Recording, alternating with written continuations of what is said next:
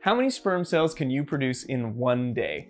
That's obviously a very important question, and I would argue that even if you don't come equipped with sperm manufacturing plants, that this is still important to you.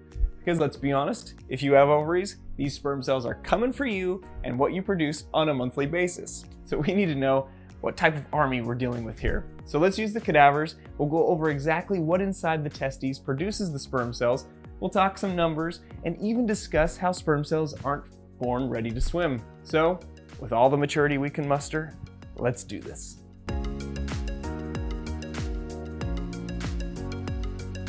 Now, most of us have a pretty good idea that sperm is produced in the testes, but we want to know exactly what inside is doing all this work.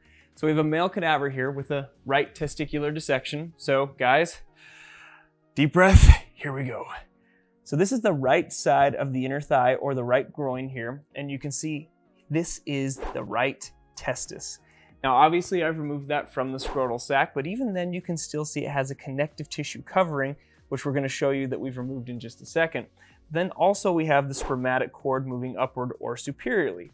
Now the spermatic cord contains veins, arteries, nerves for blood and nerve supply to and from the testes. It also contains a tube called the vas or ductus deferens. Now that vas deferens, you may have heard of a vasectomy before, transports sperm cells that are produced in the testis up the spermatic cord and eventually outside the body. We'll talk a little bit more about the vas deferens a little bit later in the video, but I want to reflect or turn over the testis here and show our dissection here where we've removed that outer covering of the testis.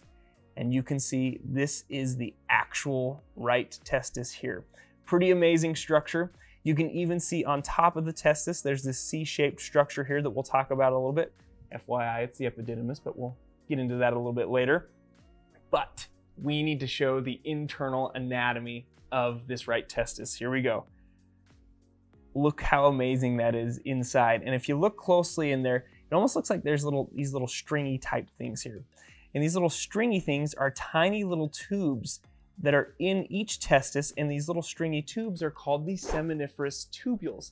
There are up to 900 of these in each testis. That's why, again, it looks like little stringy things. They're tiny. And these seminiferous tubules are where sperm cells are produced. Now, the process of sperm cell production is referred to as spermatogenesis. And we know spermatogenesis occurs in these seminiferous tubules. And I want you to think of these tiny little seminiferous tubules as little tiny hoses. And we know if you took a hose, you know the wall of the hose, typically made of rubber, and then we have the inside of the hose where there would be fluid flowing through. We call the inside hollow space the lumen, but the wall of these seminiferous tubules is where all the magic happens, because embedded in the wall are these stem cells that actually produce the sperm cells. These stem cells have a name. They're called Spermatogonia, which kind of thinks or sounds like this mythical land where maybe we could think of sperm cells being produced by Spermatogonia, or in the land of Spermatogonia. So those Spermatogonia, those stem cells embedded in the wall of the seminiferous tubules, are pretty busy and producing sperm at what some may consider an alarmingly high rate.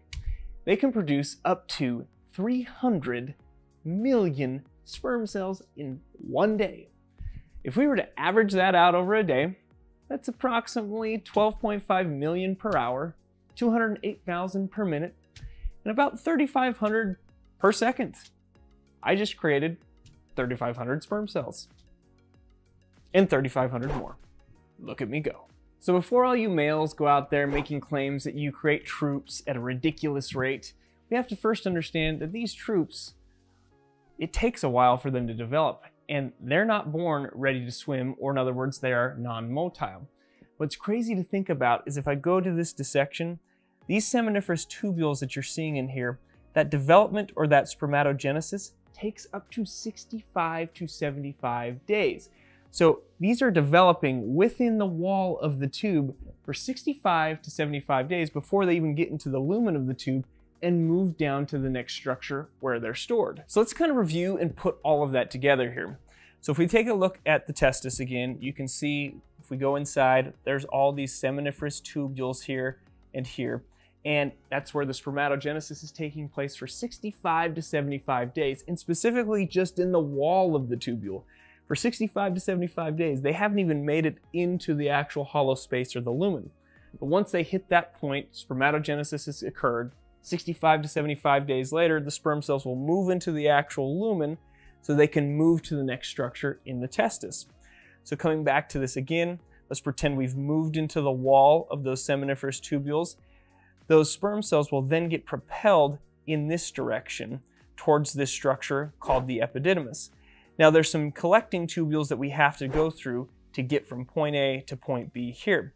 Those seminiferous tubules will first drain into these straight tubules or straight ducts, then to the reedy testes, and then from the reedy testes to the efferent ductules of the testes, and finally into the epididymis. Now once the sperm cells are in the epididymis, we used to nickname this place Swim Academy because this is essentially where the sperm cells become motile or fully mature. And again, this is this epididymis, but what you're not seeing with the naked eye here, that there is one really long tube inside this epididymis that if we were to stretch it out, it would be over 20 feet long.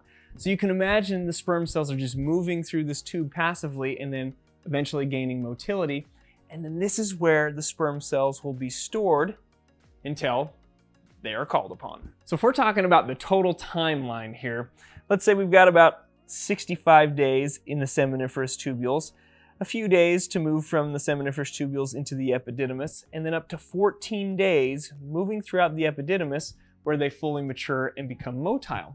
If we're adding all that together, that can take over 80 days for these troops to be ready from start to finish. Luckily, this is kind of, like we said, a daily process of like almost 300 million being ready each day. So you've got this set of 300 million and this like assembly line of sperm cells just coming and coming and coming each and every day, because there is a very important target that these cells need to get, and that is the cute little ovum. So the last thing I want to mention here, once the sperm cells have gone through that 80-day process, they've essentially moved down to the inferior aspect of the epididymis where they are waiting to be called upon, and they're in close proximity or connected to this other tube called the vas deferens here, or the ductus deferens. Now this ductus deferens or vas deferens attaches to the inferior aspect of the epididymis where those mature sperm cells are hanging out, so they can easily be propelled into this tube, which will eventually take the sperm cells up the spermatic cord and out of the body when they are released. Now the average male can release anywhere from 2.5 to 5 milliliters of seminal fluid.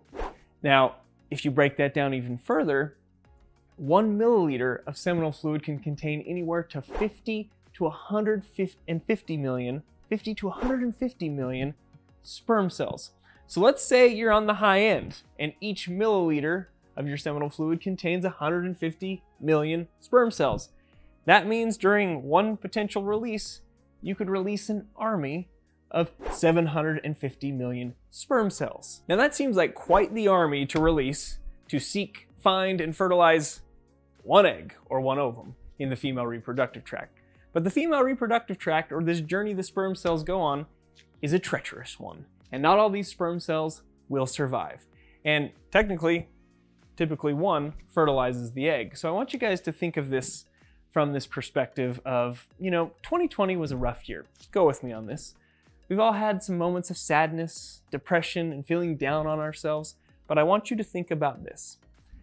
During male release of sperm cells, millions, as we saw, were released. You won the first race of your life. So you should be happy about that. Thanks for watching our video on sperm cell production. Please like, subscribe, ring the bell for notifications, and as always, blow up the comment section below, and safe travels to all the sperm cells out there.